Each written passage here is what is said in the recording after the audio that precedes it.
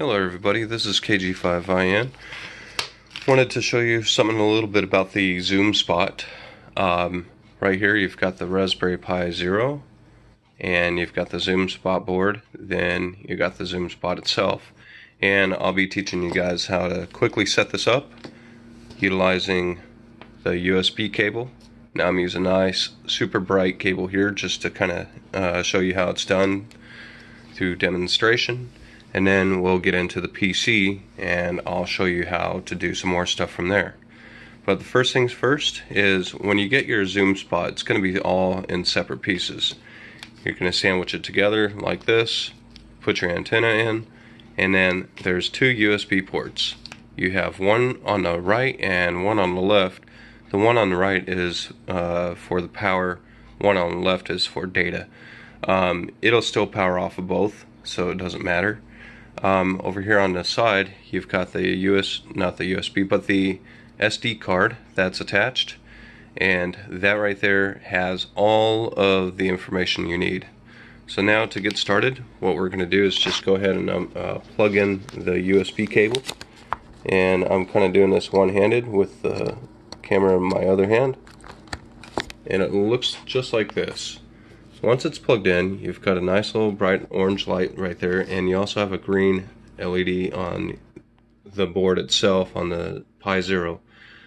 And what we're going to do is literally just wait as it's plugged in, wait a few minutes, because the next part is we're going to get onto the PC and look for the Pi setup SSID, and I'll continue from there. Okay, so now we're going to go ahead and set up the ZUMspot over the Wi-Fi. And very simply, so as I discussed earlier before, you have to plug it into a USB port, turn it on, wait about 2 to 3 minutes. Then once the ZUMspot's initialized and stuff like that, you'll be able to see it in the Wi-Fi settings. So if you look down here in the right hand corner of my screen, and this goes the same for anybody running Windows 7, you're going to click on the little Wi-Fi signal bars, and you'll do a little search through it. You're going to see something that says Pi Store or Pi Setup. Either one of those are the same thing. If you click on Pi Setup or Pi, you click Connect, and right here you're going to type in the password Raspberry, R-A-S, P as in Paul, B as in boy, E-R-R-Y, and hit Next. In here it's saying, do you want to share it? Just say yes. That's fine. That part does not matter, because you're not going to be connected to it for very long anyways. Now that you've done that, you're going to be introduced to another screen, okay, that will ask you to go ahead and configure the Pi ZUMspot, and that's going to be on this next page that I'm going to show you here in a second. Okay, so now I've opened up a web browser, and you're going to go to the top bar and you're going to type in http://pi-star, that's pi-star / then you're going to hit enter. Now you're going to be presented with this thing that says Pi Star Digital Voice Dashboard for, and I've already configured it once, but I'm going over this again with you guys. Now over here it's going to ask for the username and password, and if you're using Internet Explorer it looks like this. If you're using Chrome or Firefox it's going to be a little bit different looking, but we're going to go ahead and type in the username of Pi-star, and the password is Raspberry, R-A-S-P-B-E-R-R-Y. Then you're just going to click on OK. Now this is going to allow you to go into the unit and do some configurations. If you notice here on Internet Explorer, it doesn't show all the details of all the information. So it's suggested to go ahead and use Chrome, but if you have Internet Explorer only, if you notice, you can see some of the stuff as you highlight over it. But what I'm going to do is I'm going to open up Chrome. I'm going to go ahead and type in Pi Star on Chrome and get that pulled up here. Go ahead and enlarge this for you. And I'm just going to close the Internet Explorer browser real quick. There we go. Okay, it's going to look just like this. No mode defined. And as you can see, I've already put this information in. So the username again, pi-star, password raspberry, sign in. And now, as you can see, if you noticed using Chrome, you'll be able to see all the details, okay? So watch out for that. If you're using Internet Explorer, there are some settings that you can change in Internet Explorer, but it's just recommended if you just go ahead and install Chrome or Firefox and work off of that instead. Now in here, you're going to be able to go ahead and customize it a little bit. See where it says mode call sign, or node, sorry. That's where you want to type in your call sign. So for an example, mine is KG5IAN. I'm just going to put that there real quick.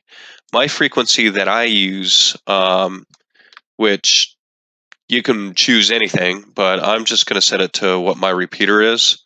I don't know why. I don't know if that's correct, but I'm going to find out later on. You guys are going to go on a ride with me to figure that out.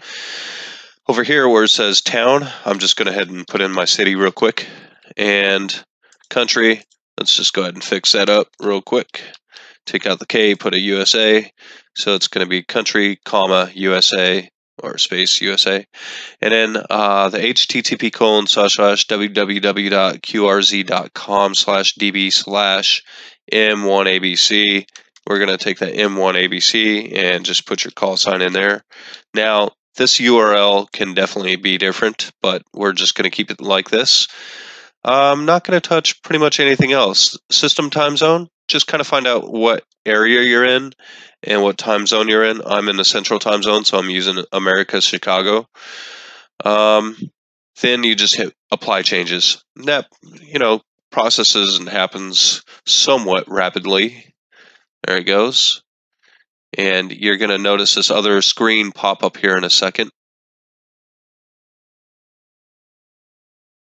We're just waiting. And waiting. There we go. Okay. So now you get this screen, and if we give it a few more seconds, it says changes applied starting, and I couldn't finish the rest of that. Click OK on that. Now, what we're going to do is scroll down to the bottom over here, and this is where we're going to try to get the Wi-Fi configurations set. So basically, what we're going to do is look for the Wi-Fi. So what I'm going to do is I'm going to go to Wi-Fi configurations, then I'm going to click on the button that says configure Wi-Fi. Click on that, and now it brings you to the smaller box in the same area, and it says scan for networks for 10 seconds, add a network, or save and connect. If you already know your SSID and you know it verbatim, exactly word for word, letter for letter, whatever it is, then go ahead and do that. Otherwise, you can just scan. Or if you know you're going to be, setting this up from work, but you're going home later on to configure it, but you know your SSID, that's where you do that. Anyways, in here, you're going to find your SSID. So as if you were searching on your computer for connecting to your internet at home, you're going to do the same thing here. But in this instance, you're going to just search for basically the same thing. So my SSID is called Shopkins. I have girls, and so I just created my SSID and called it Shopkins. You can laugh all day long. I got another one that's even better, so that's not my SSID. Anyways, click on select, and where it says PSK, that's going to be your password. So for my Wi-Fi, I'm going to go ahead and type in my password as we speak, and then I'm going to click on add network. Oops, sorry, not add network. Let's get that back in there. Don't do that. If you hit add network, it's just going to add another one where you can have multiple SSIDs for it to connect to, which is pretty cool. So if you happen to move it around quite a bit in different places from your vehicle, from here or there, you can add all of those SSIDs, and whichever one it finds, it'll connect to. Now we're going to click on save and connect, which is what I should have done. And now the SSID has been saved. It should be connecting. For good measures, I like to go ahead and do it a couple more times, save and connect, and let it process. Now, you're going to notice that it's connected to Pi-Star still. Your laptop, your computer is still connected to the Pi-Star. And you go, well, why is it not connecting? Well, so the trick is, give it about a minute before you unplug it, okay? But the way this works is when you hit save after that, I like to give it about, I don't know, a whole minute, before I disconnect it. And so now that I've been talking to you for about a whole minute here, I'll go ahead and unplug my Raspberry Pi from the USB, okay? And let's see. It was a little tough to unplug. I'm going to wait about 10 seconds before I plug it back in. I'm going to plug it back in. And we wait. Now, this is all going to disappear, or it says Pi-Star and all this, or you can just stay on the same page. But you're going to want to go back just a little bit to where it says Pi-Star, and just leave it there. And then on the bottom right-hand side, we're going to, double check, because sometimes what happens is the configuration doesn't complete all the way. Sometimes you have to go back in again and do the Wi-Fi setup again. That happens. But what we're going to do now is just hold out a few minutes. It takes about 2 or 3 minutes for this thing to come up and start connecting to the Wi-Fi. And if you notice, on top of the Pi-Star itself, there's an orange indicator light, and then on the inside of and that's on the ZUMspot board, by the way. Now on the Raspberry Pi Zero board, you've got a green LED, and you'll start to see a little action. But on the ZUMspot board itself, you'll start to see a little green LED kind of doing a teeter-tot, going back and forth between DMR and D-Star. And you'll notice that, so you have to look very closely. In fact, I will record this on my cell phone and show you guys by entering this clip in there, or inserting is the word I was looking for. Here we go. I'm recording it now, showing the LED, and I don't know if you can see that, but real close, right there next to the green LED as it's flashing, will say DMR D-Star. As it's flashing, will say DMR D-Star. And that's what you want to look out for. So now what we're going to do is just double check in the Wi-Fi settings, do a little scroll through, go, okay, I don't see it in there, and let's go ahead and try to connect to the Pi-Star. So there we go. So I had a successful connection to my Pi-Star. Now, if you click on configuration right here, you can go ahead and do some more setups and things of that nature, such as setting up DMR, the DMR gateway, whatever you're using, okay, for that, and the list just goes on. Now, I don't know how to do this part yet, but a video will be coming soon that will show that. Now, D-Star configuration, it's already got my call sign information in there. I can choose any letter of the alphabet pretty much for the repeater 1 call sign. The remote password, you can change that to whatever. The default reflector, you can change. Anyways, you get the idea. So you can change all those. But if you scroll down here to the wireless configuration, which is what we're looking for, you will see the interface status has changed to up.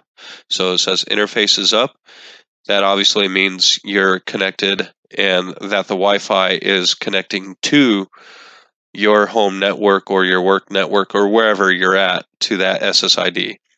And if you look over here, connected to Shopkins, and the MAC ID, the bit rate, and that's in megabytes, not megabits, okay? So 65 megabytes per second is actually pretty good.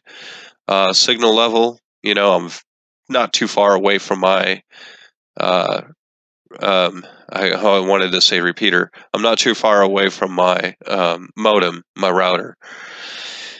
Anyways, so that's pretty much how you do this. If you guys have any other questions on this, please let me know in the comments below. Otherwise, we'll be going on to other configurations, which is going to be another video coming for that. Thank you so much. KG5IN, clear, and 7 3s.